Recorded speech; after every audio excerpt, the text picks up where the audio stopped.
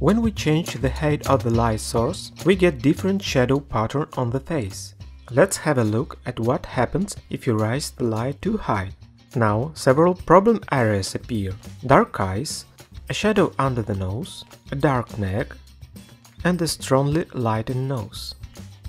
You probably want to ask, what a fool would set the light like that? However, just reduce the contrast by adding a fill light and the problem areas are not so obvious. For example, look at this portrait outdoors on a sunny midday.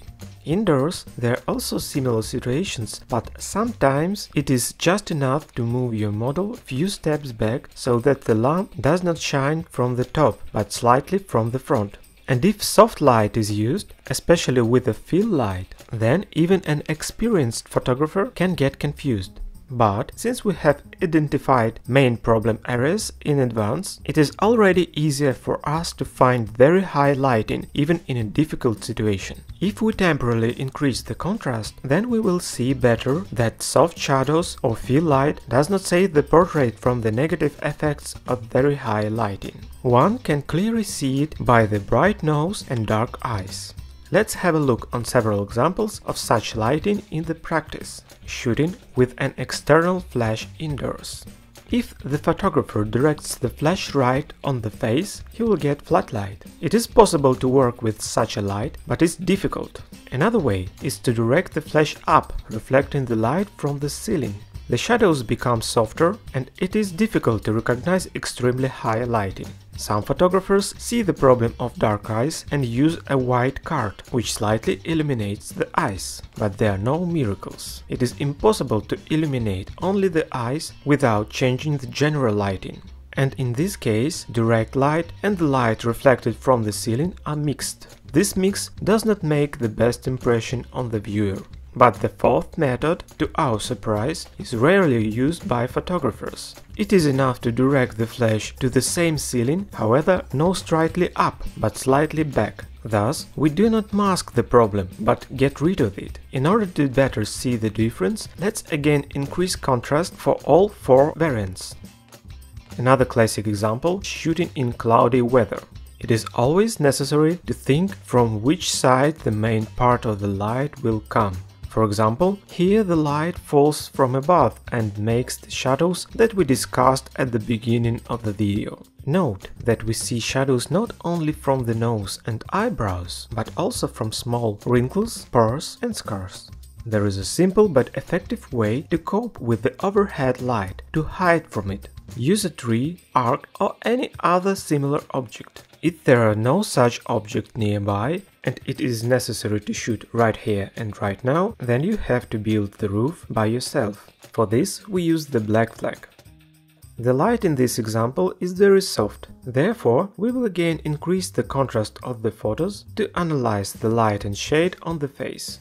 But be careful, it is not enough just to hide from the highlight. You should always think, what's next, what will now light the face?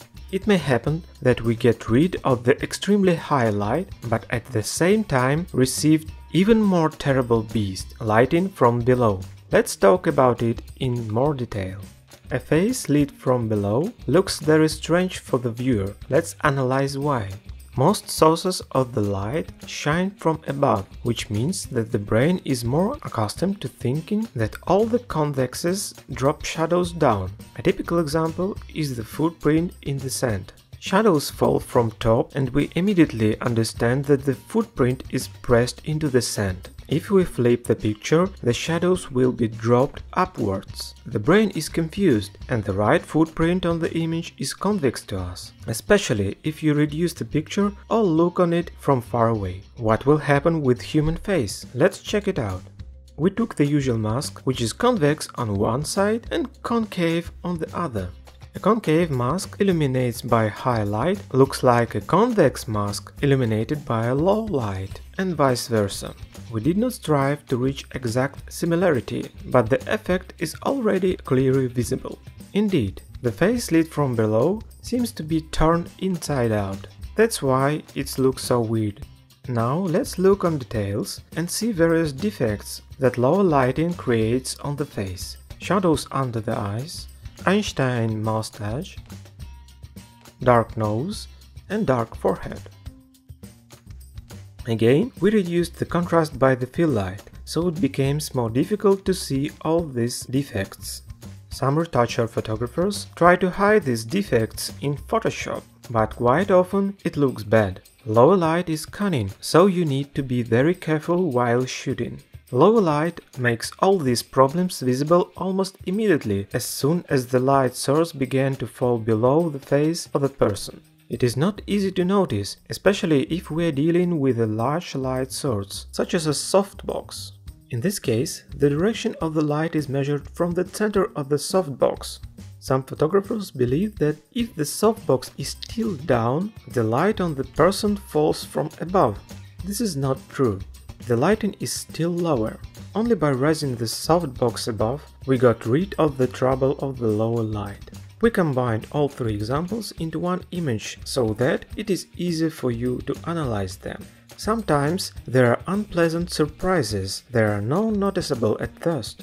It seems that the light is correct and then the model tilts the head. It is better when your model tilts the head towards the light and not from the light. Otherwise, you risk getting a lower lighting. Another example, when a model is lying on the bed or on the ground and the photographer stops thinking about the light. Although the choice of the light direction will be very important here. But the most insidious king of the low light is a reflector. Many photographers believe that if the sun is shining from above, then this light should be reflected from below. Of course, holding the reflector from below is much easier than raising your hands up. Who wants to work hard during the shooting? But we must not be lazy. Always try to direct the light with open eyes. Partial lighting of shadow areas also hides some problems. It is easy to notice the difference between the lower lighting and the top lighting. Look at the ear. It looks unusual, as if it turned inside out.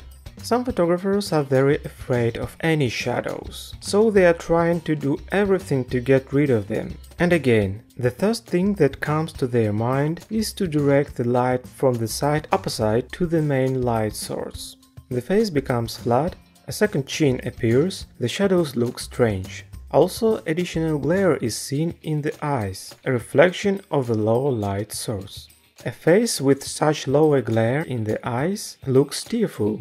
This happens because tears usually give its own glare, which is also located at the bottom of the eye. By the way, glare in the eye is another indicator that we can use when creating a light scheme. For example, we will not see glare at all if we use too high lighting. Returning to the low light, we note that it should not be avoided all the time. For example, a person working in front of a laptop should be lit from below. Also in the case of people sitting around the fire, because it makes sense. But if you want to confuse and surprise the viewer, use the low light for creative purposes. Thanks to this unusual light, the face looks mystical or even frightening. Lower light is also interesting if we want to play with the shadows that a person throws on the background. In this case, the lower light gives you more opportunities for creativity than the top light. Although it all depends on your imagination. And by the way, look how lower light can spoil your selfie or a video conference. Subscribe to our channel, we have a lot of useful information about portrait lighting that we want to tell you.